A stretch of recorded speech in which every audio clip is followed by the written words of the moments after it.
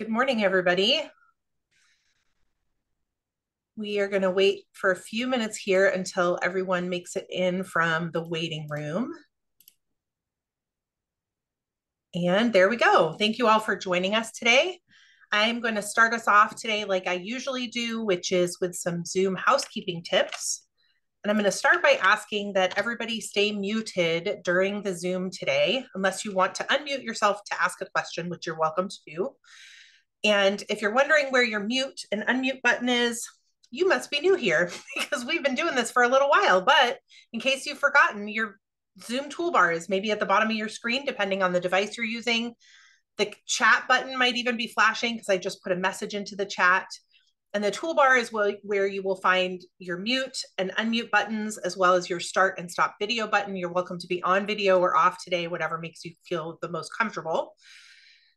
I did put a message into the chat, like I mentioned. That is the best way to ask us questions today or ask us to clarify anything that we've said during our Q&A today. And I'll start you right now by saying we only have, I think, 8 questions. Some of them are a little bit longer, but we've probably going to have time to get to questions from the chat today. So if you have questions that you've thought about putting into the chat, today would be a good day to do that because we will likely have time to get to them. If somehow, our chat gets flooded with 20 questions and we don't get to you today, or if you think of a question before next week that you would like us to answer, please email it to info@condolaw.net by 4 p.m. on Monday afternoon. That's our cutoff time so that we have a little time on Tuesday to research the questions that we need to research the answers to. And then we will include that question in our Q&A for next week. Also, if you submit a question or you're just curious about what we talked about in a week where you missed the live Q&A, the message that I put into the chat also has a link to our YouTube channel where we post all of the videos from these Q&As with a topic list. And so if you ever are curious about something and you think, gosh, they must have talked about this before, you can search for a specific subject matter in our individual YouTube channel. So you wouldn't be using the normal YouTube search bar. You would be using, there's a little search icon, a little magnifying glass icon within our channel itself. And you can search by topic there as well. As with anything, the search tool is only as good as your search terms. So if you search for something really common like assessments or reserves, you're going to get a lot of results. So if you try to refine your terms, you might get a smaller number of results that are more accurate for you.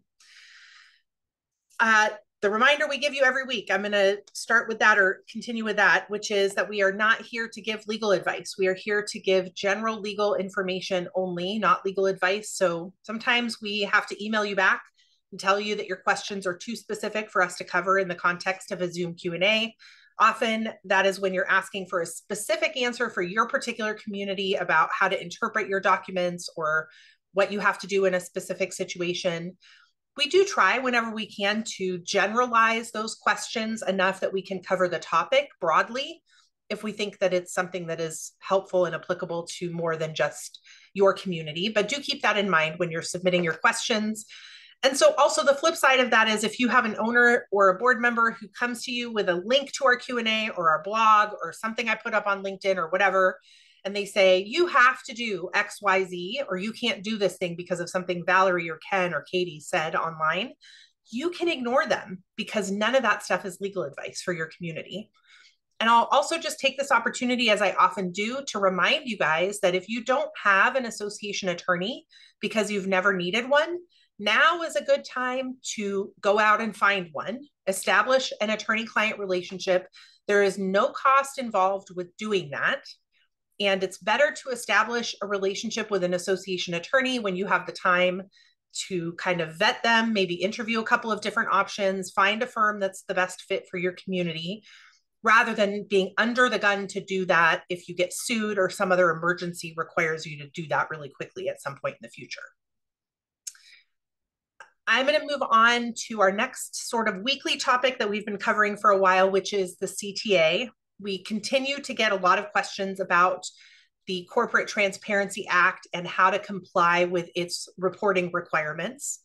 I do want to tell you that it has been challenged nationally on a number of different fronts, but none of those efforts have thus far borne fruit such that we can tell you guys to skip it. You don't have to comply this year. In other words, the deadline still applies. The last day to comply with the CTA's reporting requirements is December 31st of this year. The statute, I think, says you have to do it before January 1st, which I find to be confusing language. Get it done by December 31st. That's what you need to do. There was a hearing on a motion for a preliminary injunction against the CTA last week, I think actually 2 weeks ago almost now. And we do not yet have a ruling on that motion. If the motion is successful, it might be the case that the implementation date for the CTA, at least for community associations, will be delayed pending the outcome of that litigation, but we won't know that until we get the court ruling on that motion. And when we do, we will definitely update you guys. I think we've noted before that we know there are lots of law firms and management companies and just third-party companies that are offering to file the BOI reports for you, beneficial ownership information reports for you. And one thing that I would like to caution everybody about is to carefully read anything you are asked to sign by any of those companies, law firms, management companies, third-party companies, when you are either asking them to file your report for you or opting out of their offer to file the report for you. Because we have seen efforts to put communities in the position of having to opt out of having someone do their CTA report and sort of sneaking in terms to that opt-out that you would sign that would modify, for example, the underlying management contract. So you want to be really careful about anything that you sign to make sure that you're not just saying, yes, we want you to do this, or no, we don't want you to do this, but that you're not also accepting modified contract terms with whichever company that might be with. So pay attention to the things that you sign. Washington State, failure to read a contract is not a defense to being held by its terms. So read everything before you sign it and make sure you understand it. And if you don't understand it, ask your association attorney to tell you if there's anything you should be concerned about in that document before you sign it. The good news is that we do think that boards can complete the BOI reports themselves. It's really not that difficult. I know that it's just it's annoying. And I think it's the fear of the unknown that has everybody kind of freaking out about this. But I just did our firm's BOI filing last week. Actually, I think I just did it a couple of days ago. So I think I told you a few weeks ago that I had gotten my individual FinCEN number because I already had a login.gov account established. You do too if you have logged into your IRS account, if you've logged into your Social Security account, if you have a TSA pre-check account, if you have any number of those federal accounts established, you've already got the login needed, where you would go to the website we've told you guys about before and register for your own individual FinCEN ID number. So that process literally took me like 2 to 3 minutes. It took Ken a little longer because he had to reset his password, right? So that might be the case for you as well. I had to scan a copy of my passport, which the federal government issued, so I'm not giving them any information they don't already have. I uploaded it to the website and clicked a couple buttons, and that was it. I had my FinCEN ID number, my individual number. And then once Ken got his, I went online, and it took me 5 minutes to do the CTA, the entire report for the law firm. Now, there's only two members in our law firm. You might have 5 board members or 3 board members or whatever. So your mileage might vary a little bit as far as the time is concerned. But it is not a complicated or difficult process. So I think this is not the kind of thing that you should or have to pay somebody else to do. I also think it's reasonable if you just don't want to be the one to deal with it and you find a reasonable cost option for a vendor that's willing to do it for you. I think that's fine too. I will mention that we prepared a memo about the CTA that we are sharing with our clients only. So it's not one of those public memos that we're making available to everybody. But if your community is a condominium law group client, you can email info@condolaw.net and ask for a copy of the CLG CTA memo. And it's a step-by-step, like 2-page instruction manual about the CTA and how to comply. So I think it simplifies the process even further. Beyond that, if you have additional CTA questions, then you can refer to our Q&A video from October 9th where we went into this topic in greater detail. Although I feel like that was a lot of detail, so I think I recapped it pretty well. And I think I'm going to leave it at that, Katie, unless you think I should add anything else about the CTA stuff. I'm going to say there is a question that got sent to me in the chat. Who would file the BOI if the association is still under declarant control, or would an association only file if the association has been turned over to the owners with a board of directors? Any association or company that has been incorporated with the Secretary of State has to file the BOI. And whoever would file it is whoever's in control of the association. So if the association has been incorporated at the state level, but is under declarant control, then the declarant would be the one filing the BOI. If there's a 5-member board and 2 members are declarant appointed and 3 members are owner elected, then the board as a whole can decide who to delegate the responsibility for the association's BOI filing to, whether that might be a board member or a manager is, up to the board.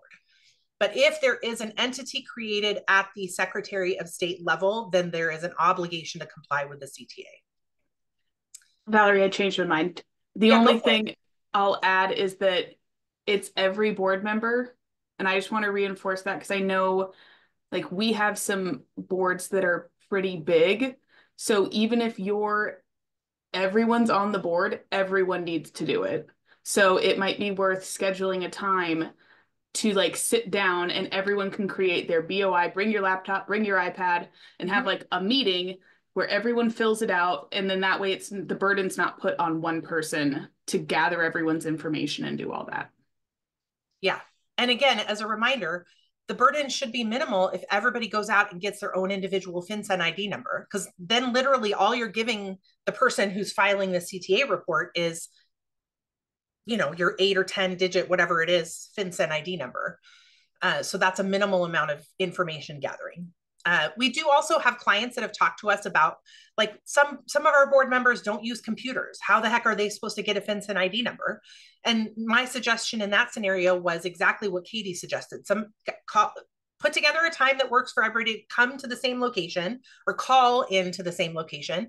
Somebody shows up with a laptop. The person who's willing to do that with their laptop assists each board member in procuring their own FinCEN ID number. And then you go from there. And that, again, what that does is it eliminates the need to give copies of your personal ID and other identification information to the person filing the BOI report for the association. So I think we're going to be done on that topic for today. The last thing that I wanted to remind everybody about is it is now October 23rd. And if you want to increase your dues on January 1st of 2025, you have to hold a ratification meeting before the end of this year.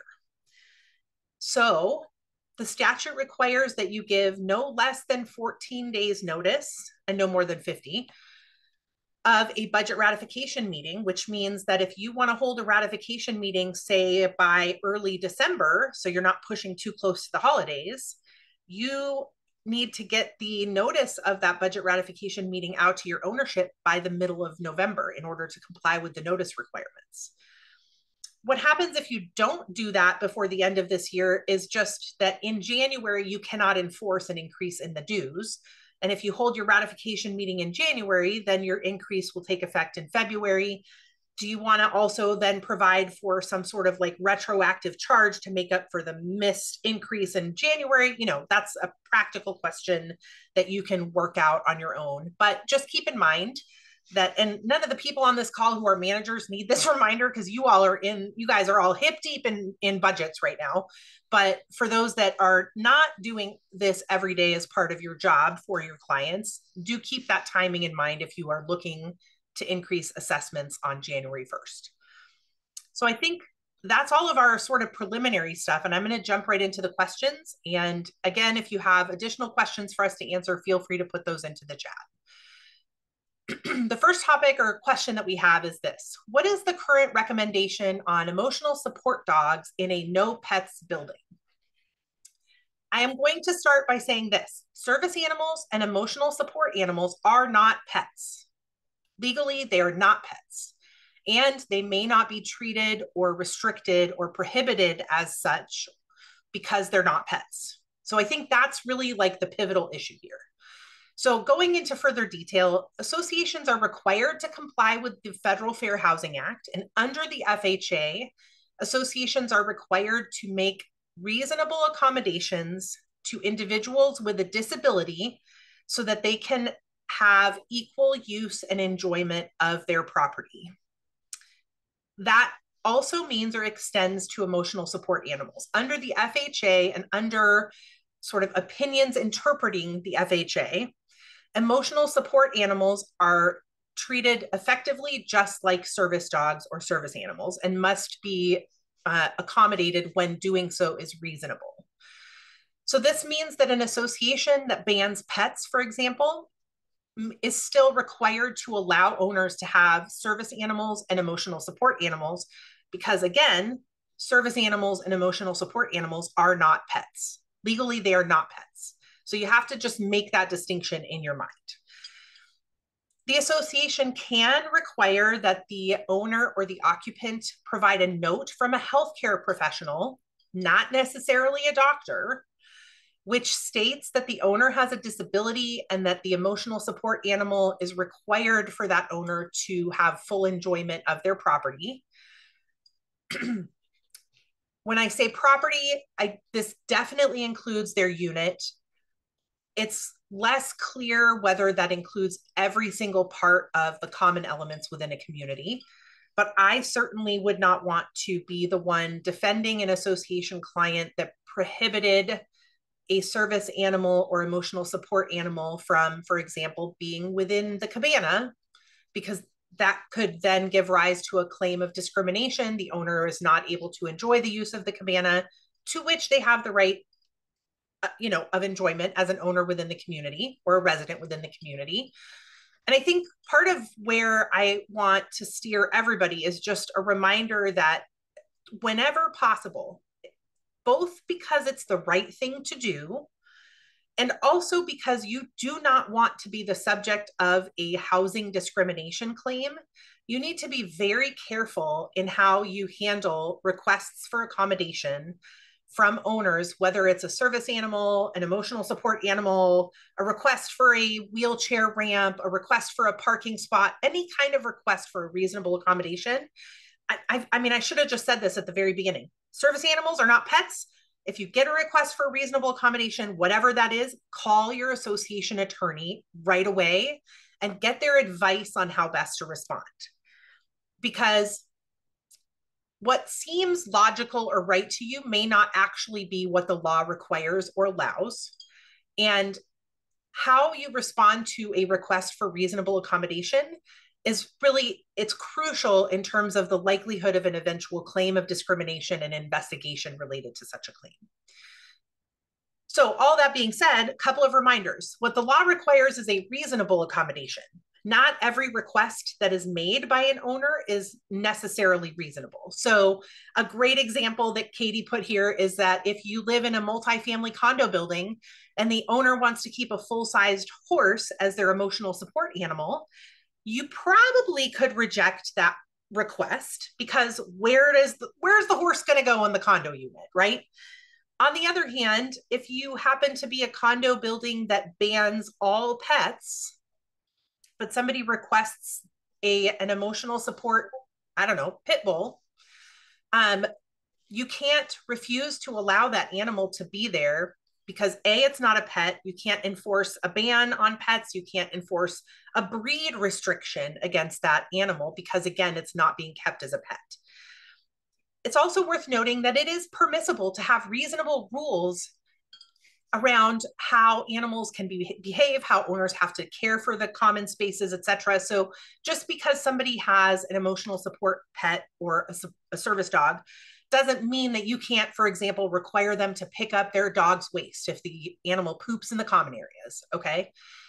You can also prohibit animals from being off leash in the common areas. You can require owners to address noise issues. Let's say they have a dog that barks 24/7, right?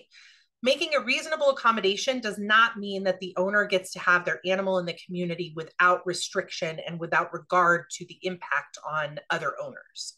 So it's always a balancing act. So as always, and I know we say this in the beginning, but I'm going to say it again in this particular answer. Do not make decisions on issues like these based on what you hear in this Q&A. And do not, pretty please, make decisions on accommodations requests without consulting your association attorney. The cost and the time and the emotional effort required to respond to a discrimination complaint and investigation will far outweigh any minimal amount that you pay in attorney's fees to get the advice before you respond versus the cost if you respond the wrong way because you didn't check with your association attorney. Katie, did you have anything you wanted to add? Yeah, the only thing I'll add is any request for an accommodation for animals or not should be taken on a case-by-case basis. So basically, you should not have one rule like, oh, we're going to allow all requests for accommodations, or we're going to reject all requests. Everything needs to be taken and evaluated independently. So for example, with the pit bull, you may have a request for an accommodation. The dog happens to be a pit bull. Those are usually heavier dogs. Your declaration says weight limit of 30 pounds. That is not enough to just reject the request for an accommodation. So it may be reasonable to make an accommodation to accept the weight restriction change. That's different than like a full-size horse. So you need to evaluate, basically, there's a difference between a heavy dog and a horse, and you need to make the judgment call of what is reasonable in that situation, not just a blanket decision across the board. Okay, next question is, does the Ukiah requirement of 14 days advance notice of a budget ratification meeting also apply to non-Ukiah HOAs for setting up a special meeting if the non-Ukiah HOA's governing documents only require 10 days advance notice for setting up a special meeting, so not a budget ratification meeting? And does what's written in RCW 6434 332 supersede what's written in an association's bylaws regarding meetings? So the short answer is, for the first part of the question about the budget ratification and versus the special meeting, is yes. So I will say any budget ratification meeting for any community, whether you are a Ukiah community or a non-Ukiah community, requires no less than 14 days notice and no more than 50 days notice. So that's for everyone because the budget ratification statute applies to everyone. For special meetings, also for basically all communities, because the meeting statutes were amended, I think 2 years ago, for no less than 14 days notice, no more than 50 days notice, even for special meetings.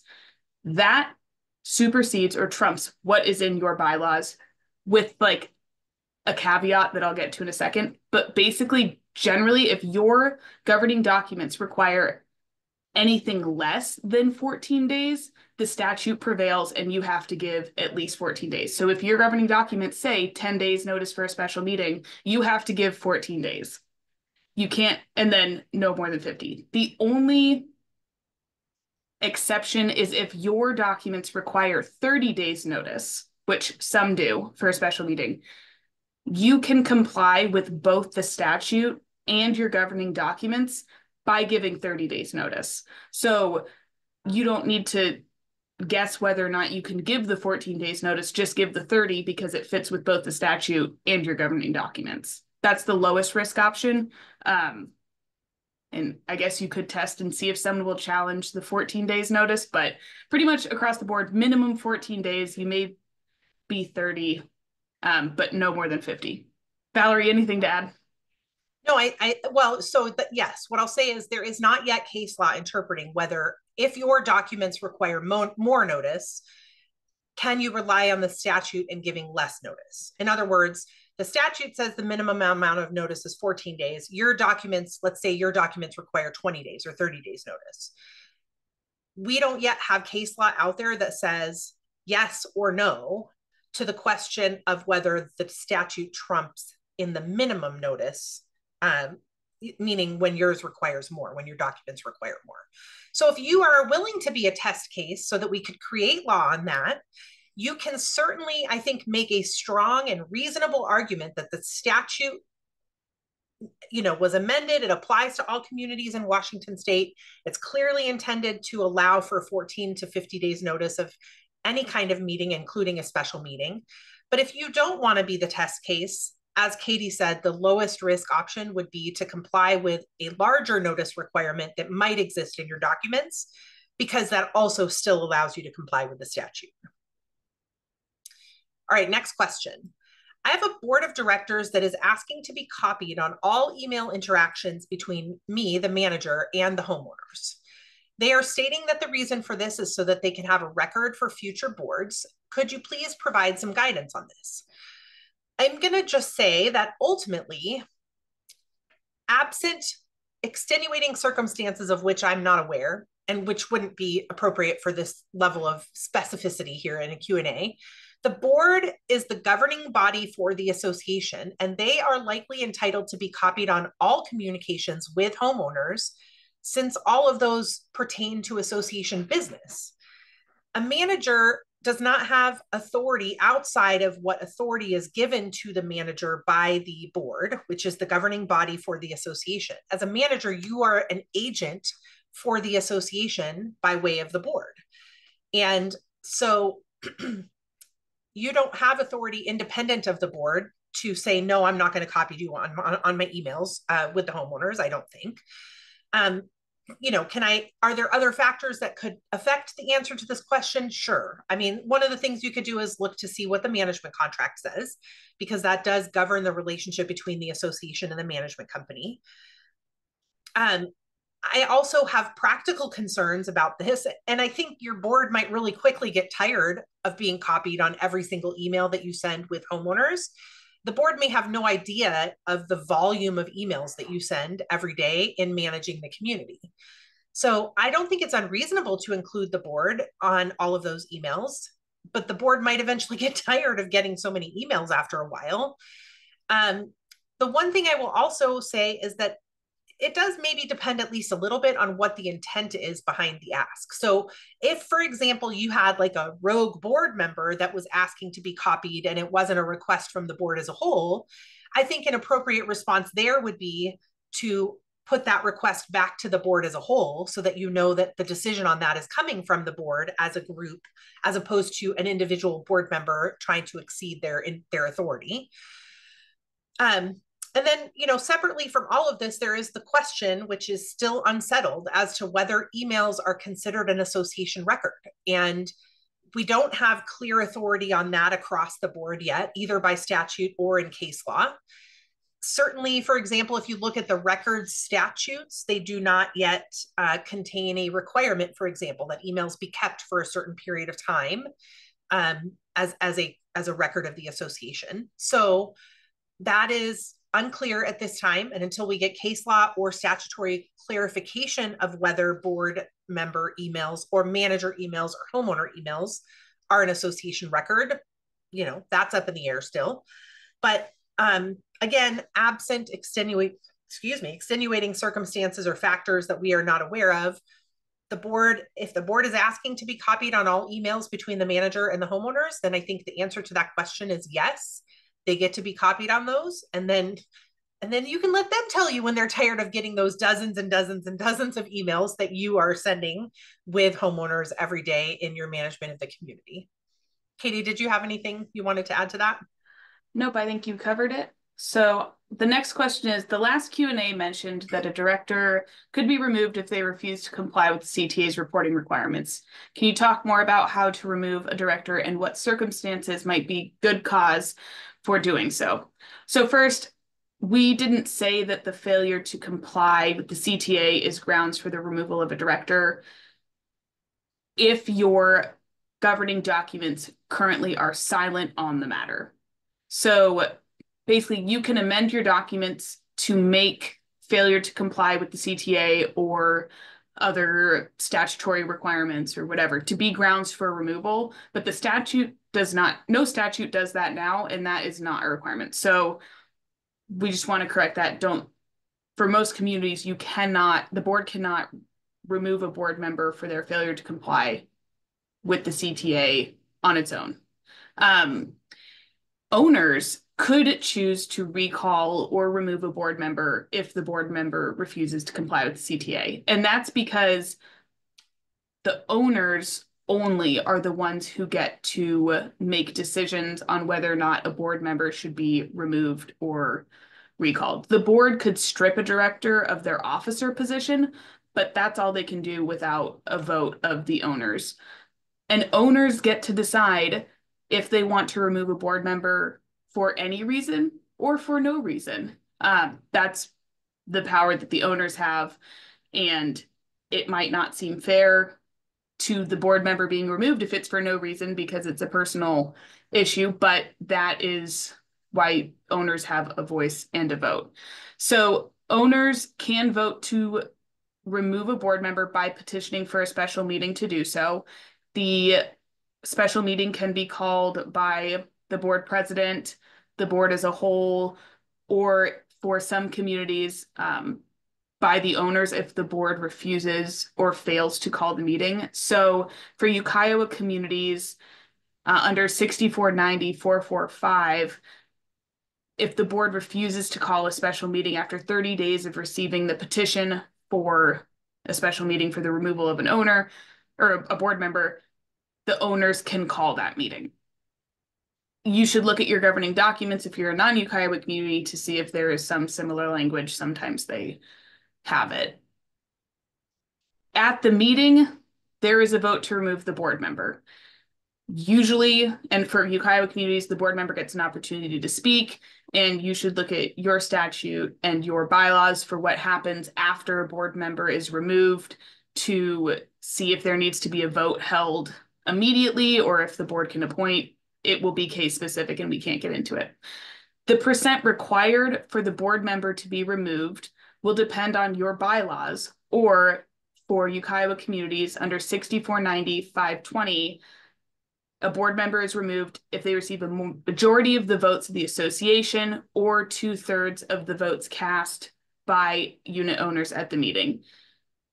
So again, look at your documents, look at your statute if you're getting to a place where you actually want to remove a board member to see what vote is required. The last part of the question is what circumstances might be good cause for doing so. We can't give an exhaustive list. Like I said, board members can be removed for any reason or no reason. But some reasons that we have seen in the past is a board member failing to meet their duty of care, failing to comply with statutory requirements, as I've already discussed, failing to attend board meetings, and etc. So it's really going to be fact specific, and you'll need support of the community anyway to do it. So Valerie, anything to add? Yeah, I will add that under the Condominium Act 6434-308 subsection 8, the percentage of owner votes required to remove a member of the board is 2/3 of the voting power in the association present and entitled to vote at any meeting of the unit owners at which a quorum is present. So it's essentially the same outside of the whole majority of the votes in the association. It's the same voting requirement that you see under Ukiah. But again, I do want to make it really clear, we did not say that failure to comply with the CTA is grounds for removal from the board. And the board itself cannot kick someone else off the board. You must have a vote of the owners in order to do that. Next question. In general, can a current board ratify a completely different board's previous decision, for example, 10 years ago, different board members, etc., that is not documented anywhere? For example, if a board member wants to do something that the declaration does not allow, a current board member can say, a previous board of directors said I could do it, and then this new board of directors ratifies that previous board's verbal decision. Again, there's no written record of this previous verbal decision. Doesn't the new board of directors have to take a new vote on this matter? Our bylaws dictate that we follow Robert's Rules of Order. So I think in order to answer this question effectively, we would need to know a lot more information. And in part, what I would want to know is what's the decision that you are being asked to ratify? The current board can certainly ratify a decision made by a prior board if you want to, and if the prior board actually had the authority to make that decision. On the other hand, the board, past or present, cannot ratify a decision that it did not have the authority to make in the first place, right? So if the declaration prohibits the thing that you're talking about, you don't have the authority to ratify that, with very, very few exceptions, even if a prior board did do it. I also think sometimes there is very little distinction between ratifying a previous decision and just making a new one now, right? Especially if you have nothing written down about this supposed decision that was made in the past. One of the things that you will hear Ken and I and other attorneys in our firm say ad nauseum is that if it isn't written down, it didn't happen. And I mean, I see some of you nodding your heads because you've heard us say this before. So if you have no evidence of that prior board decision and you're being asked to decide whether a certain thing can be allowed to continue or happen within your community, then I think it would be entirely reasonable and probably recommended that you approach this as a new decision, and that you as a board ensure you are complying with your duty of care to the association and how you make that decision. So making a reasonable inquiry into the question at hand, relying on objective information, advice from third parties, qualified third parties, if you think it's necessary in that scenario. And I think that you should review the decision consistent with that duty of care and that obligation to inquire and gather information, et cetera, rather than just blindly ratifying something that a previous board supposedly did. Just because they did it doesn't mean it was the right thing to do, right? So again, this is a really long non-answer because there's just too much that we don't know and that we can't know, and that is inappropriate for the sort of general nature of the way we talk about these questions in this Q&A. But a verbal decision by a board that was never recorded in the minutes also might not be a valid action of the board, because actions of the board are supposed to be recorded in the minutes. So you kind of end up getting into this loop here, right? And so I guess where I'm landing on this is that without knowing more about the situation, I think there's little difference between whether you want to call it a ratification or a new decision. And in either case, you should approach it like you would any other decision the board is being asked to make. In other words, meet your duty of care, make a reasonable inquiry, gather recommendations or advice from third-party professionals if that is appropriate under the circumstances, rely on objective information when you're making your decision, and then, for God's sake, document it in the board meeting minutes this time, so no future board is put in the same position to sort of guess about what might have happened in the past. Katie, did you have anything you wanted to add to that one? No, I think you covered it. Okay. So the next question is, in general, how should condo associations handle concerns related to secondhand marijuana smoke / odor? Are there protections for those who are prescribed marijuana versus those who smoke it for a reason other than medical? So first, any odor, smell, smoke should be treated the same. So treat any other, like as you would with cigarette smoke or any other nuisance smell, barbecue smoke. All of those fall into the smoke category. It doesn't matter what the source or the reason behind it is. And for all of those, it is unlikely that the association can prohibit any type of smoke in the unit, except I guess barbecues, but that's a different issue. But like cigarettes or marijuana from in the unit, but you can regulate all types of smoking in the common and limited common elements. If someone is complaining about secondhand smoke from marijuana, from cigarettes, from whatever else people smoke, the board should conduct an independent investigation based on objective information, adequate inquiry to determine if there's an actual nuisance or if the complaining owner is unreasonable. We all have different sensitivities to smoke, and some may be worse than others, and it's the board's job to determine if the complaining owner is being reasonable or not, or if there is actually a nuisance. Just like any smell that travels from one unit to another, there may be ways to reduce the impact that it has on the complaining owner. So before just trying to prohibit smoking or the transfer of smells, which can be really hard, look at other ways to reduce the impact on the complaining owner. So an example is having the smoking owner, again, cigarette smoke, marijuana smoke, doesn't matter, turning on their exhaust fan when they smoke may help. If the complaining owner is the one running their exhaust fan, that may actually be making the problem worse because it's basically sucking the smoke further into the unit. So you want the smoking owner to run their exhaust fan. It seems counterintuitive. Other options include blocking electrical sockets with plugs or seals in the party walls, caulking or taping cracks or gaps in the wall. Air purifiers may help reduce the impact. Keeping windows closed. So this, again, the smoke doesn't come in.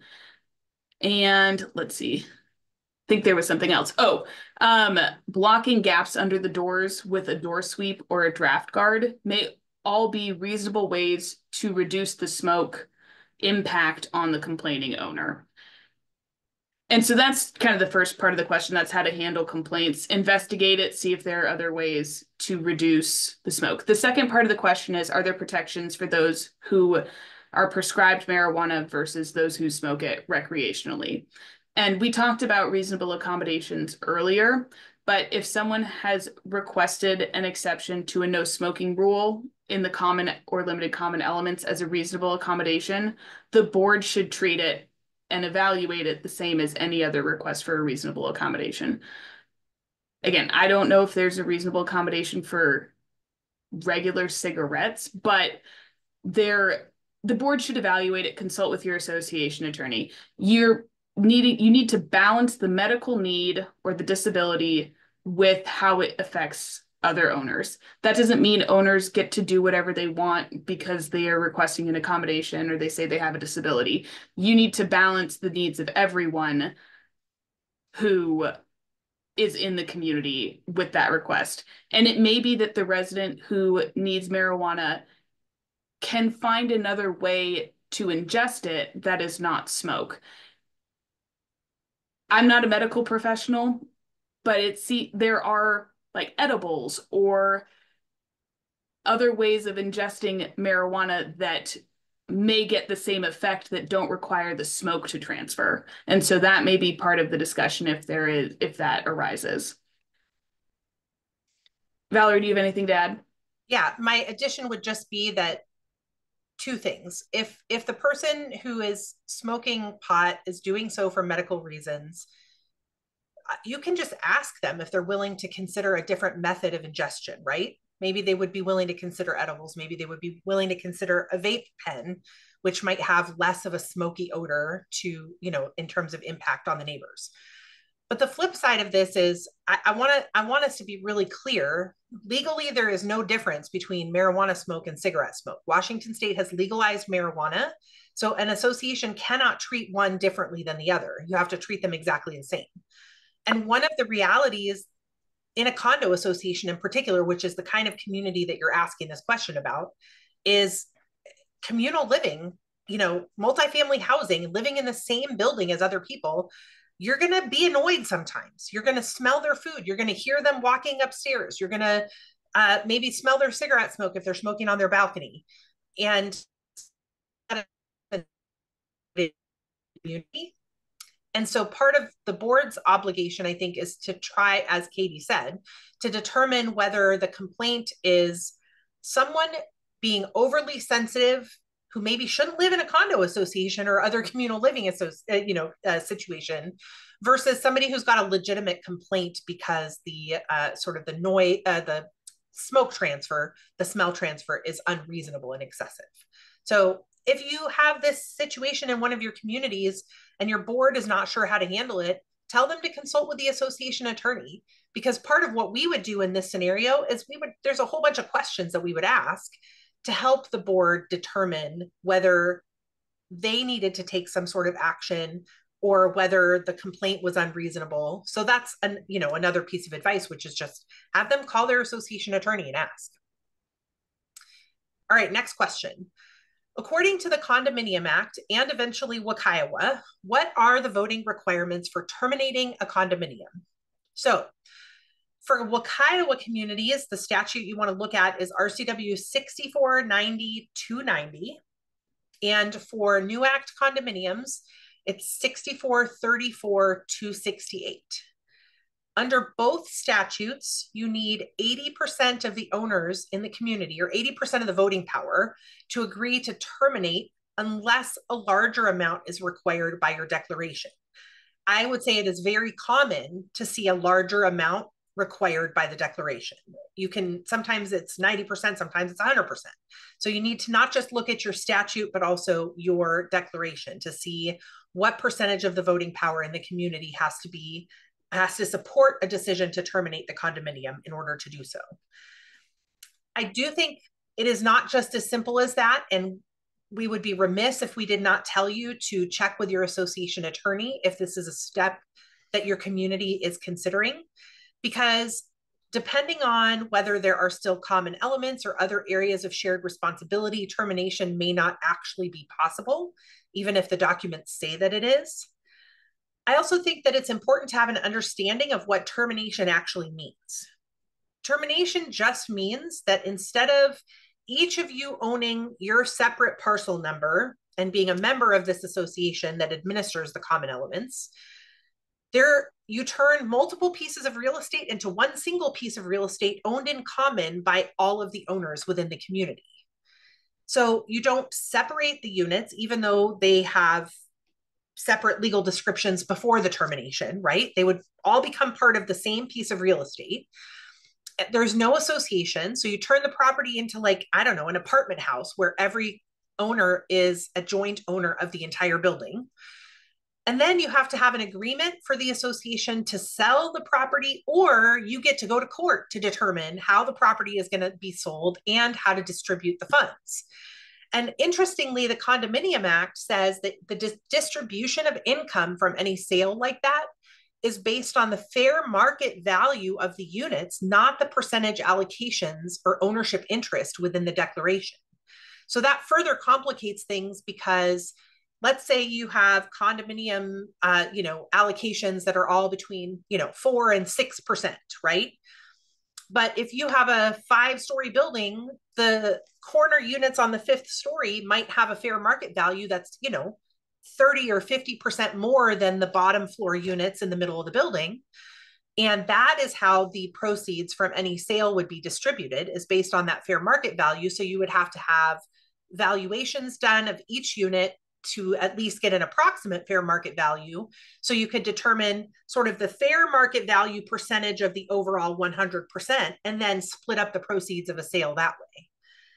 So all of that is just to say, it's a fairly complicated process. And the end result is just that you all are co-owners of this single piece of real estate. And then you have to then figure out how to sell it, who gets how much money, etc. So I would not even start a conversation about this without consulting with your association attorney. Katie, did you have anything to add? No, you covered it. And so the last question we have submitted in advance is, if the board learns that a delinquent, so really quick, the question we initially received was a lot more detailed, and we have pared it down. So if this is your question, it's not going to be exactly what you submitted, but it gets the idea. So if the board learns that a delinquent owner has dementia, is there anything we can/should do differently, especially if the owner is not checking their email or mail?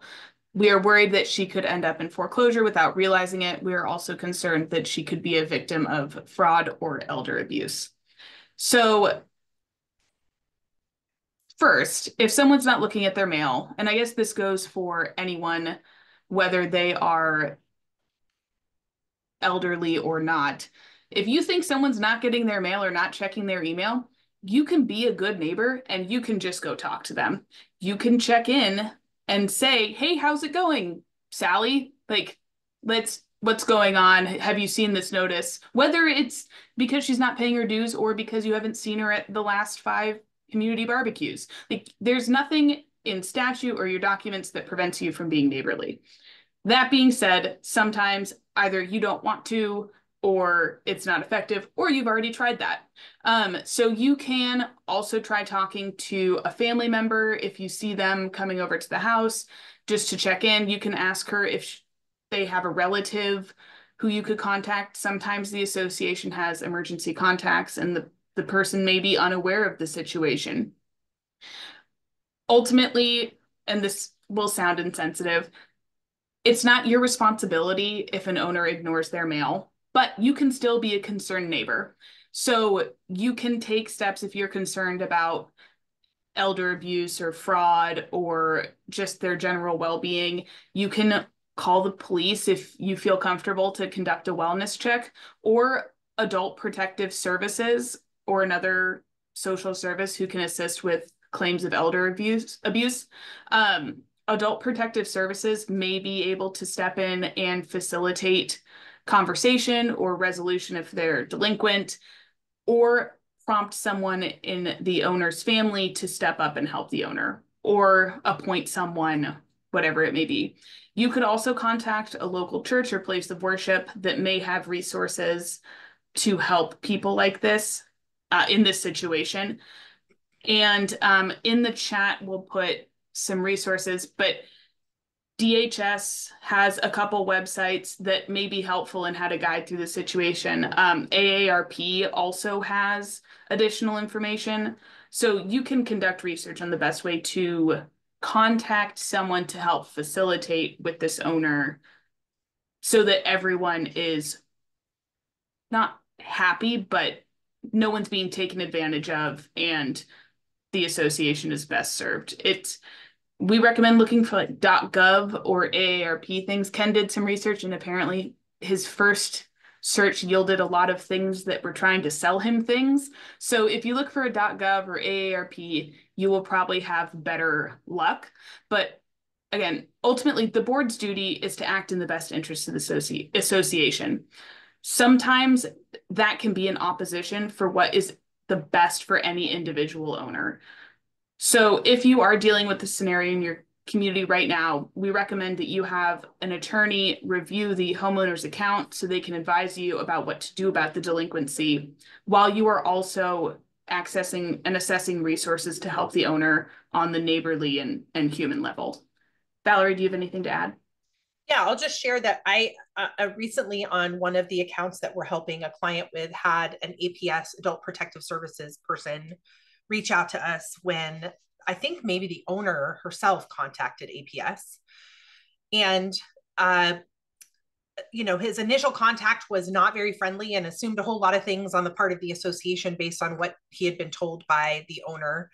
And in our communication with him, we were able to address a lot of the concerns and maybe inaccuracies that had been shared with him. But the ultimate end result of his involvement wasn't that APS took any action. He was actually able to get in touch with the owner's sister, and the owner agreed to give her sister power of attorney to help her manage her finances better. And so sometimes the involvement of a third party agency, a social services group, isn't just what they specifically can do, but how they can leverage their involvement to bring in a family member or someone else that is a part of the owner's life to help them with some of these issues. So I think we have time to cover a couple questions from the chat. I'm going to start with this one. A homeowner objects to the rule that no motions can be made from the floor at our annual association meeting. I sent him the references 6490, 445, and 455, and he came back with this interpretation.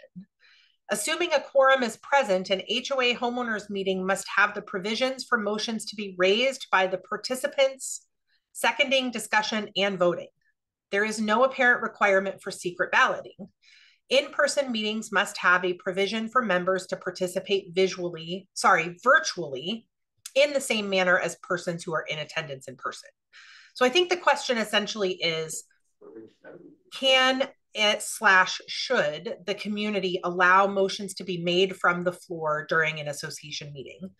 Katie, did you want to run with this one? Somebody just rang my doorbell. Sorry, guys. I will take a start. But so I will say in terms of like what's going on with the statute, this is a hot button topic of whether or not it is allowed. Currently, the statute does say, trying to remember off the top of my head, whether or not you can take motions from the floor or if you're limited to what is being discussed in that meeting, and what is sent in the meeting notice. It does depend on what the meeting is, but typically whoever is presiding over the meeting can make that decision. And so Valerie, do you want to address the rest or talk about, okay, go ahead. The other thing, I think it also matters whether, for example, you are allowing absentee ballots. So there are very specific statutory requirements when it comes to how unit owners vote on certain issues. So if you Google your governing statute, which the person who submitted the question gave citations from Wakaiowa, those provisions are only applicable to Wakaiowa communities right now. So those provisions may be wholly inapplicable to your community, depending on if you are a non-Wakaiowa community. But all of the governing statutes were amended in 2021, I think, to have updated voting sections. So if you Google RCW 6434, which is the Condominium Act, and then the word voting, it'll take you straight to the section or link you to the section of the Condominium Act that walks you through voting options for your community. So in particular, the secret balloting issue that was mentioned in the question, that is only applicable to Wakaiowa communities right now. None of the other statutes have secret voting requirements or provisions. So that part of Wakaiowa, all of Wakaiowa, will only be applicable to everybody else once we get to January 1st, 2028. The reason I brought up the absentee ballot issue is because if you are voting on certain issues via absentee ballot, then everything that you are going to vote on has to be on the ballot provided by the association before the vote takes place, which can make allowing motions from the floor a little bit tricky if you are sending out the ballots before the meeting. If, on the other hand, you choose to send the ballots out after the meeting, then it might be perfectly reasonable to allow motions from the floor because you can include those motions on the absentee ballot you send out to the ownership after the meeting is over. So I don't think there's a one-size-fits-all answer to this question. I think it depends on what statute you're governed by, what your particular documents say. And if you want advice on how to handle or respond to this owner in this particular situation, then you need to consult with your association attorney in order to get that advice. Valerie, I'll just answer the follow-up question before the last one, which is to be a Ukiahwa community, do you have to have adopted Ukiahwa? For communities formed before July 1st, 2018, you have to adopt Ukiahwa to be a Ukiahwa community. Any community formed after July 1st, 2018 is a Ukiahwa community, and everyone will be a Ukiahwa community January 1st, 2028. But if you have not adopted it and your community was formed in like 1970, you are not a Ukiahwa community yet. Agreed. All right. I think we have time to maybe very quickly cover one other question. If we have time, can we ask if an active leak into the building from the roof area can be considered an emergency to allow the board to immediately address this via email and start repairs, etc., versus waiting 2 weeks to hold an open meeting? We are under open board meeting rules. So I'm going to start by saying this. This is not legal advice. You need to submit this question to your association attorney. However, if you are dealing with an active leak, always the right answer is going to be fix the leak, stop the leak. You don't even, I don't think, need a board meeting. That's like, sorry, guys. Yes, always stop the leak. You don't need a board meeting, whether or not, because you're not doing any repairs. You are just stopping the leak. If that is throwing a blue tarp over the roof because it's water intrusion, stop the leak and then follow the process for whether or not you can call an emergency meeting or something can happen over email. Take the time to reevaluate once you've stopped the leak. Sorry about that. My dog has the best timing. The pest control guy is in the backyard. So all of that being said, I do want to remind everybody, and in particular the person that submitted this question, that you cannot rely on this answer here for your how to handle this situation in your community. So ask your association attorney this question instead of relying on what we said here. And that brings us to 11 o'clock. So we are done for the day. Thank you again for joining us, and we hope to see you guys back here next week. Bye, everybody.